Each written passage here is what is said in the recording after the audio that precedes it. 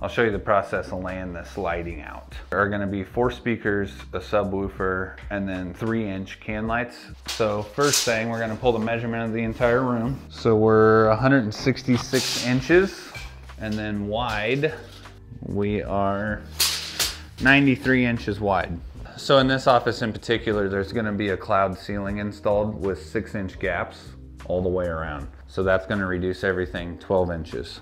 So we got 154 and 81. We'll go ahead and mark out that 6 inches. That's well above average. 6 inches. Now what do I do, Bo? Call her a day.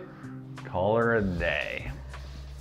So because I'm putting a cloud up here, all we're doing is trying to figure out about where these speakers are gonna go. I can lay this framing out however I want. So that being said, I'm doing 4-inch speakers. So I know I said earlier I'm gonna do 3-inch lights. I'm actually gonna do 4-inch lights so they match the speakers. When I lay out lights, what I'm typically wanting to do is make sure that the ends are well lit.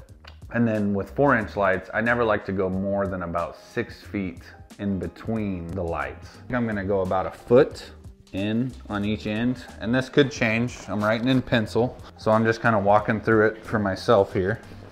And then here, I'm gonna come in about 1 foot.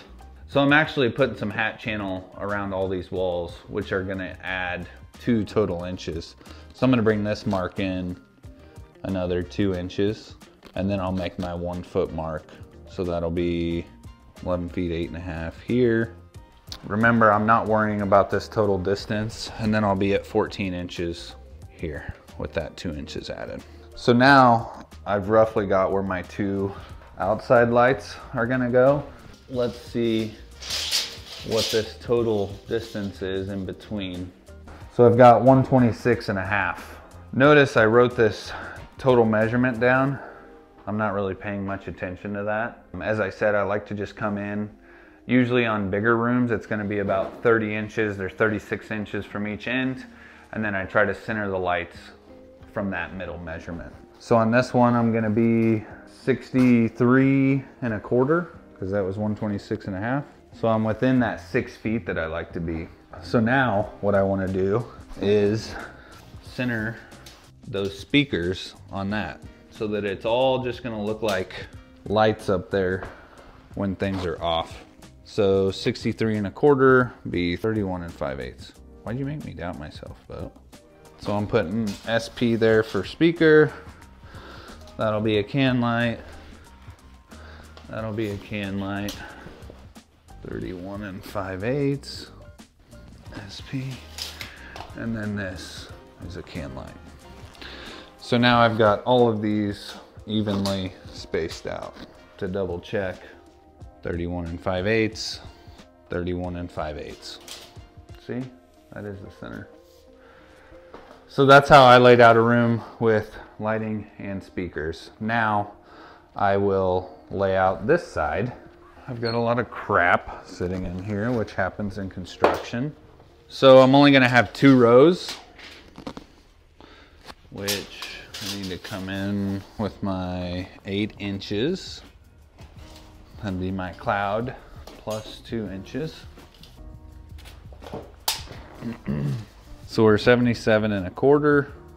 2 foot seems like a long ways. Let's see where 18 puts us. So there's 18. There's 18. That's still, oof. I don't know if I like that. I mean, that's 40 inches apart, 41. It'd be 36 on each end. I kind of want to go 16. You don't want to divide it by 3. Why? So the reason you don't want to divide it by 3 is, and this is where a lot of people do that, they divide it by 3. So if you divide it by 3, let's go, what was that, 25.75? 25.75. Should be right there. So these are 25.75 apart, right? Because they're divided by 3. Look at this gap opposed to this gap.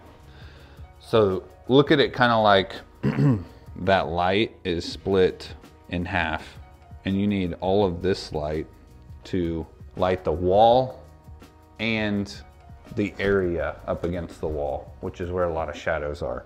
This area of the light also has this area of the light. So you have quite a bit of light coming in this way. Yeah, same with this side. So that's why you want to hold these more towards the edge rather than having them perfectly spaced off of the walls. Does that make sense? So that's why I think I'm leaning more towards like 16 inches and then 16 inches.